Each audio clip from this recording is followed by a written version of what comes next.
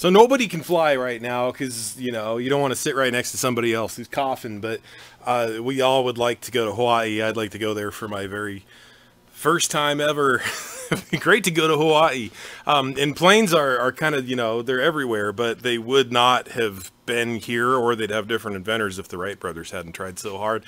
So back in the day when like the Wright brothers were alive and stuff, people tried to make airplanes out of, you know, straight wings like this. And what the Wright brothers understood is that if you curve the wing like this, it actually starts going up instead of wanting to flip over. It's crazy because the people of the day didn't mostly either give a shit. Nobody cared. Like their own local newspaper wouldn't even report on the plane. The plane. Holy cow, the first airplane flying directly overhead. That wasn't news. And the published data said that this was the way to build a wing, even though birds have curved wings, right? Like, is this crazy? And so they kept going, though. They kept going. And I didn't know that Kitty Hawk was like a big sand dune right next to like a big swampy lake thing. And there was mosquitoes everywhere. And it was hell. They almost gave up like 3 different times. And it was their friends' encouragement that literally kept them going. They said, hey, you keep going. They're like, no, too many mosquitoes, man. We're tired of like making biscuits in the wind.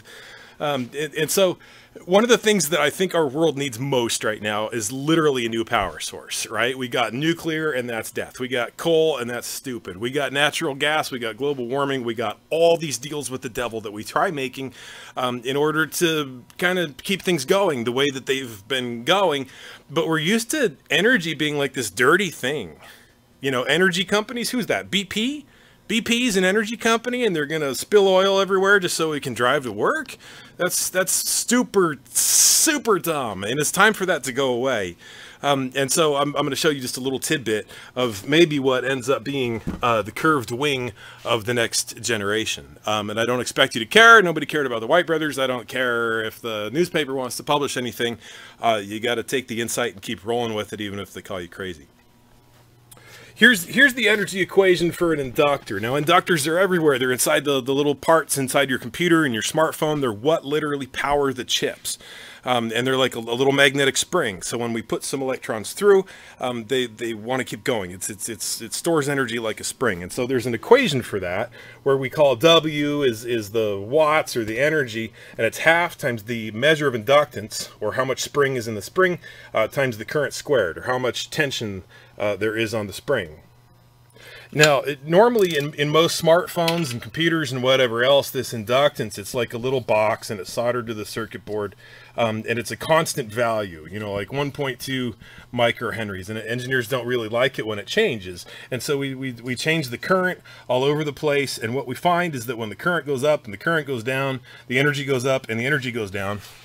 And at the end of the day, you get out what you put in. You just get out what you put in. I mean, we're used to that, right? You put a gallon in a bucket of water, a gallon of water in a bucket of water, I don't know what. But you're going to only pour a gallon out. Like, it's not rocket science, even if I can't say it right. You know what I'm saying, right? Like, you're going to get a gallon out if you put a gallon in. But energy would be like pressure. So imagine putting a gallon in a 5-gallon bucket, and all of a sudden you squeeze the bucket and the water comes squirting out, right? And the water would maybe squirt a lot further than it did when you just poured it in. Now that would be more energy, but we'd have to squeeze the bucket, which in this formula would mean changing L. Squeezing the bucket, changing the volume or the springiness of the spring. So right here we have an inductor that I just put on the desk, and this has got like 3 turns of telephone cross connect wire. So if you end up, you know, driving over one of those little green things sticking out of the dirt, you know, it's got the telephone connections in it, you bust it with your car, there's all going to be this wire coming out. In fact, here's a whole spool of it, right? You can see it's like 50 bucks for this big spool of wire, like Inventor's Playground. You get all the wire you ever need, 50 bucks. All right, cough it up and you're good. Because I bought this thing like 20 years ago and I'm only halfway through, and I got a whole nother box. But if you run over the green thing, you'll find it's full of this. So I took a little bit and I wound it around this ferrite core. Now this is basically rust. It's like the most earth abundant stuff that's really out there. I mean, it's iron oxide, right? It's like the principal thing that the earth is made of. Even the mantle of the earth is iron, oxygen everywhere. And if you make iron oxide and you dope it with a little bit of special sauce, just like our computer chips are doped with, it makes this ferrite core. Now this one's big. They use these in all kinds of, you know, big military stuff and whatever else, and it costs like $100 bucks. It's giant. So I put some of this wire around it, and I've got it hooked up to a meter that will show me its inductance. And so if we take a look here, we have the inductance of 27 microhenries, right? And we have a little bit of energy loss. Now, funny though, is if you look at the inductance, it's changing. It's not even a constant value. Inside of this ordinary looking, you know, like kind of donut ring thing, there's all kinds of magnetic atoms, and they're spinning and they're getting bombarded by the molecular motions of ambient heat. There's all kinds of stuff going on, and that's the big lie that I think that we might overcome if we're really smart as a species and get our heads out of our butts, is that perpetual motion is everywhere, right? If you've got a big enough microscope or a big enough telescope, you'll see it. Big enough telescope, you're going to see that there's nothing still in the universe. It's always moving. It's always spinning. It's always going somewhere. It can't sit still. And the same thing is true if you have the best microscope in the world. Nothing holds still. Nothing holds still. It can't hold still. It's always moving. And so the illusion of things grinding to a halt is kind of something at our human scale. Because at the tiny scale and at the huge scale, that's never the case. The way the universe is built is everything's in motion all the time. And so why do we need gasoline to keep our cars in motion and poison ourselves in the process? Everything's in motion all the time. But it would be a little bit like if I took like a radio, you know, I go to my big old speakers here, and I'm going to go to like the caveman, I'm going to see, check this out, man. And I'm going to press play, right? And so like the caveman is going to be like, where's the music? What is this crazy noise? What's going on?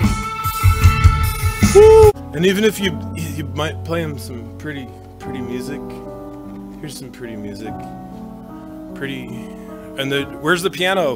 Like, who's making this sound? And it wouldn't make any sense if you showed a caveman a radio. He would look inside the box. He'd look inside the box to say, where's the people, right? Even if you showed Mozart a radio, he wouldn't quite be able to believe that this sound was coming out of the thin air. And yet, we as a society are kind of reluctant to believe that we can just pull energy out of the thin air unless it's like a solar panel, but that requires the sun. What if we could just pull energy out of thin air? Would that really be so bad? Would it really be so impossible? Would it be worth, you know, telling people they're barking up the wrong tree? So, I mean, math is math, and the math here is really simple. So if we're going to increase our current, and we're going to change this inductance while we're increasing and decreasing current, like we do everywhere. Like, I mean, in any piece of electronics, right? That's basically going on. There's current changing. It's what powers stuff. Like I got lights on the ceiling right here where that's happening all the time, and it's why the lights are lit. But in these things, this inductance L is pretty much constant.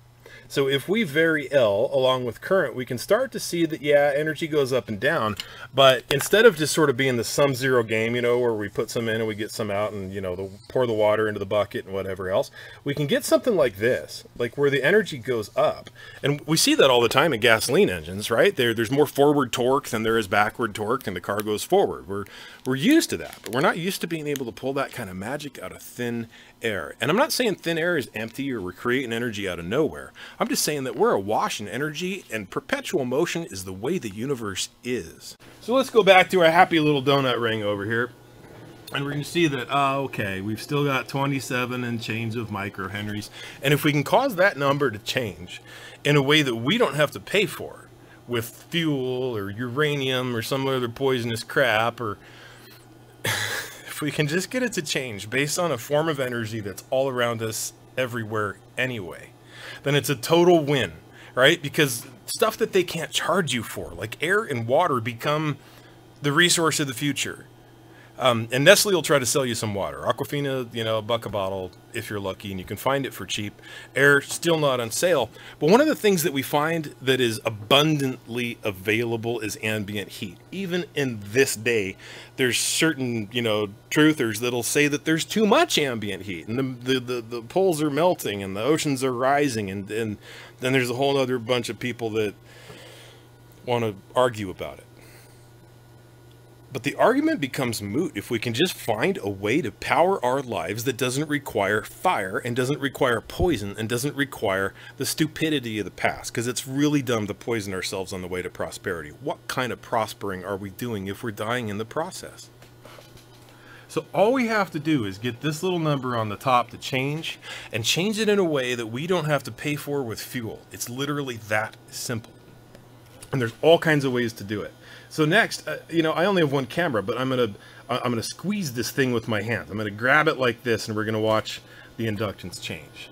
So there we are. Let's see if we can zoom in on this old camera. Okay, yeah, 27.9, and we give it a good squeeze. Whoa, 28.5, and then I'm letting it go, and it's going back down. I'm gonna squeeze it again, and it went back up. So we know that just by squeezing this thing, we're changing the stress between the atoms, we're changing the interatomic distance, we're changing a whole bunch of stuff that goes on at the atomic level here. And so, wouldn't you know it, we're able to change this number pretty easily just by squeezing something like a sponge. Now, of course, that takes a little bit of our effort to do. We wouldn't want to have like an accordion that we have to play to keep the house lit. So maybe there's a different way to get that number to change. Now, all this stuff is magnetic, of course, and magnetism is fascinating. It's even cooler than Fortnite, I promise. And it's real. So when you win, you get to actually keep something. I like magnets, so sue me. And this is a whole bunch of magnets. So let's put that next to the core and see if our magic number changes. See if we can light up the future without having to have nuclear fallout already. So, okay, here we have it. Oh, you know what? And the number's changing like all over the place from like 29 to 30 or whatever. And I'm only just like moving it over here, right?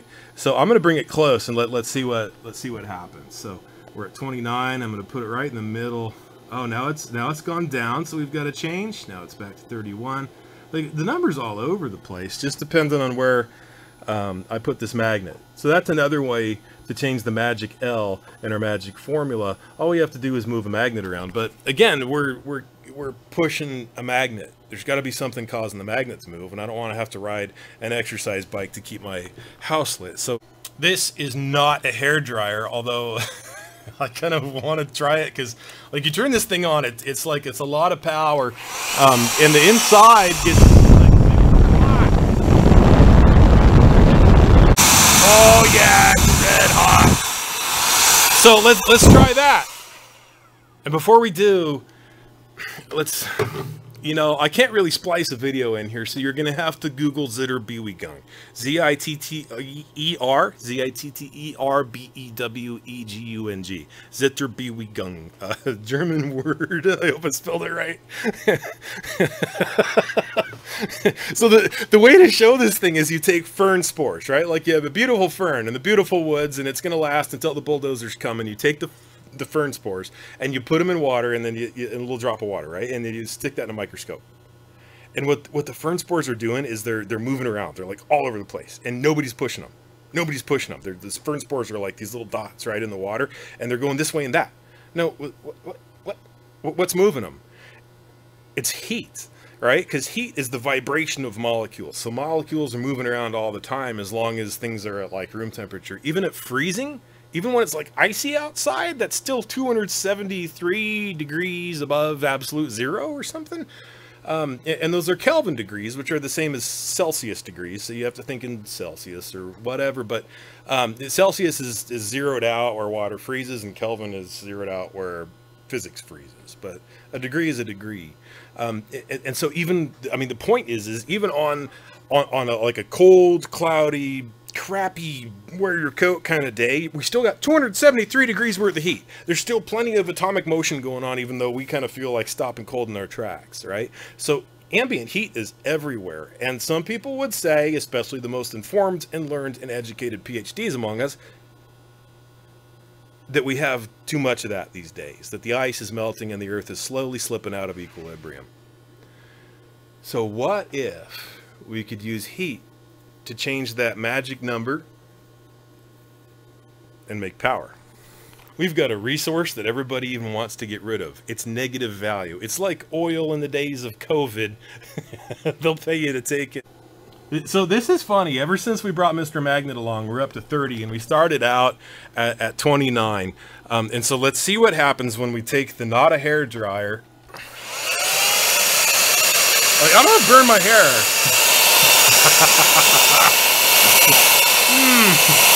Damn, that's hot. Okay. And this is used for like shrinking heat shrink tubing, right? It's like 1,000 degrees. And so we're going to warm up this core a little bit. And we're starting out at like 30.6, and we know that if we change that number, like, we have the capacity to generate electricity in a way that doesn't require anything. So we're going to change the heat or the thermal energy in this core a little bit.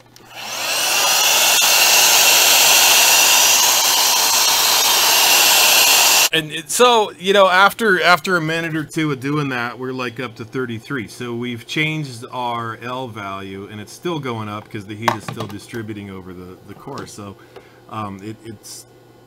it's changed enough to actually make a power source out of. And it doesn't really feel too much different. It's a little bit warmer than before. So we see that heat and energy are correlated in a way that we can use.